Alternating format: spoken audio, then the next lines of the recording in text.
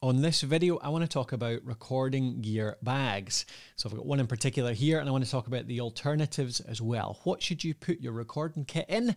We'll find out here. So I recently took a trip to the northeast of the US, went on a bit of a road trip and did a lot of recording on the way. And I wanted to find a way to take all that gear with me. So I did a bit of research into gear bags. Now, you don't tend to get so much recording gear bags like audio bags, but what you do get is camera bags. And it turns out that camera bags are very repurposable into recording gear. You got a lot of this stuff is very similar in terms of size, in terms of weight, configuration, all that kind of stuff. So it worked quite well. So this one is what I ended up with. This is the Low Pro Format 140. So the Low Pro Format 140 is a great little bag. And I'll take you through some of the other models from Low Pro as well, because there's a few different ranges that they have. They've got the Low Pro Format series, they've got the Low Pro Adventura series, and they've got the Low Pro Nova series, and one or two others as well. But those are the three I'm going to go into in this video, tell you which ones might suit, the pros and cons, all that kind of stuff, which ones might fit your budget. But just to show you the format to start with. The format is the lowest priced of the range, actually. So this was only about £25, about $30, but it's still great. So dividers inside to start with. Camera bags often tend to come with dividers so that you can organize your lenses, all that kind of stuff. And this works great for dividing up like a recorder in the middle, a couple of mics on the side, stopping them all bashing into each other too much, maybe a cable in there too. I actually ended up carrying the cables though on the side pockets. So you've got side pockets right here where you can put cables quite nice and neatly. Just like that. And they go right in, stick out just a touch, but I found they didn't fall out, they didn't get bashed, they were absolutely fine in there for the whole trip while I was away. So they were perfect. You've got a couple of other things too. You've got a pocket on the top for smaller things. So I don't know if I actually used that much, but it's got a couple of little sections in it. So you could put SD cards in there, that kind of stuff, maybe batteries. You've got a little clip for putting your keys on or something like that. Anything really important you don't want to fall out, but good thing there. And you've got a zip pocket on the inside as well. So another place for, I've got my batteries in there, for example, for the recorder. So lots of batteries, spare, could put SD cards in there too. And finally, you've got a flat pocket on the back. So it can't carry a whole lot in there. It has to be something very thin, but maybe if you've got like a little notebook for your recording sequence, that kind of stuff, you could fit that in there, no worries. And obviously you've got the strap, pretty basic strap with the Format series, no padding or anything like that, just a standard kind of strap. But it was totally comfy. I mean, the size of this thing, it's not big. You're not going to fit a shed load of stuff in it. And with an H6, two SM58s, a couple of lavs, some extra batteries, two cables, it was fine. It doesn't weigh that much, and it was fine with this strap and that setup. Now, this one is supposed to be relatively robust. It's not waterproof exactly, but I think they call it splash proof, maybe.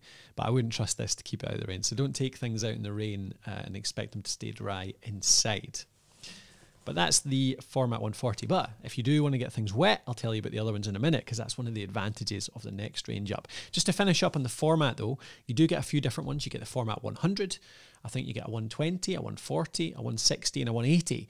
And those seem to correspond just to the width, essentially, because they're all very similar height, similar depth, but they just get wider. You've got a narrow one that you can fit a little camera in, maybe just, that would only go like one recorder or a couple of mics. Not much extra space, but the 180 is a fair bit more bulky, but you can fit a bunch of stuff in that one. If you've got some bigger mics, some extra gear, the 180 might be the one for you. But I found this a great balance. The 140 is big enough to get a lot of stuff in, but not going to get too much in the way. Really easy to carry around with a handle on the top. Looking at the next range though, so that's the Format range. They're the lowest end, so £25 to £30, $25 to $30 to buy the 140, a bit less or a bit more for the smaller and bigger ones. The next one up was the Adventura range. So the Adventura range has a couple of extra features. The main difference is it has a rubber base. So the Adventura has a Adventura, it's got a rubber base on it, which is a bit more sturdy, so it helps it sit up more easily. It's a bit more shockproof, so if you're putting things down and you drop it just a bit hard, the rubber base can take a bit of that impact.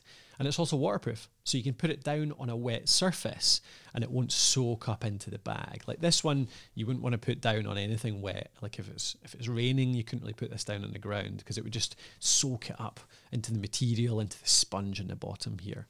So that's a big part of the difference. The Adventura also has, instead of closing up like this and zipping up, the Adventura has more of a flap that comes down over the front. And that flap is meant to be waterproof as well. Or not waterproof at least, but weatherproof. You know, it'll keep the rain off much more effectively than certainly this one does. And that goes right down over the top. I believe as well the Adventura had an extra pocket on the front. To put maybe a few extras in, a little thing there that flap covers over. So if you want to put in things like your wallet or, you know, a few extra flatter bits, like your phone, whatever it might be, that can go in the front as well. Now, the Nova range is the next one. So the Nova range is a fair upgrade. The Adventura range goes up to maybe £40 to £45, $45 in terms of price. So it's kind of doubling almost from the format. And then the Nova range is the more high-end ones, and they're up to maybe 60, 65, 70 pounds and dollars. Okay, but the advantage you get with the Nova is that there's much more pockets. There's pockets in the back, on the front, on the sides.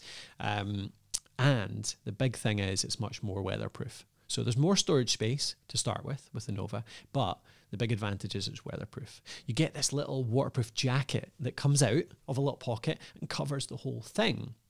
And it acts like a waterproof jacket for the whole bag. So it just keeps your camera safe, your recorder safe, your microphone safe, whatever you're putting in this bag. And that's the Nova range. So that's the Low Pro Nova 100 to 180 as well. Similar sizes to them. But I just love these bags. The Low Pro, I'm not getting asked to say that by Low Pro. I just found their bags and I think they've got a great range, pretty good value as well, good quality. I found no troubles with this one whatsoever. So by all means, if you're interested in getting one, you'll find the links in the description below or within the blog post, depending on whether you're watching this on the website or on YouTube. And if you do use them, I'd appreciate it. They are our affiliate links, help support the content on this channel and on our main site, thepodcasthost.com. If you're interested in more gear, equipment reviews, more news around podcasting, please do pop over to thepodcasthost.com. And if you go /equipment, you'll see our full range of gear, equipment reviews and guides and all that kind of stuff. So if you're into mics, mixers, all that kind of stuff, then you can browse away there to your heart's content and find everything you ever wanted around podcasting.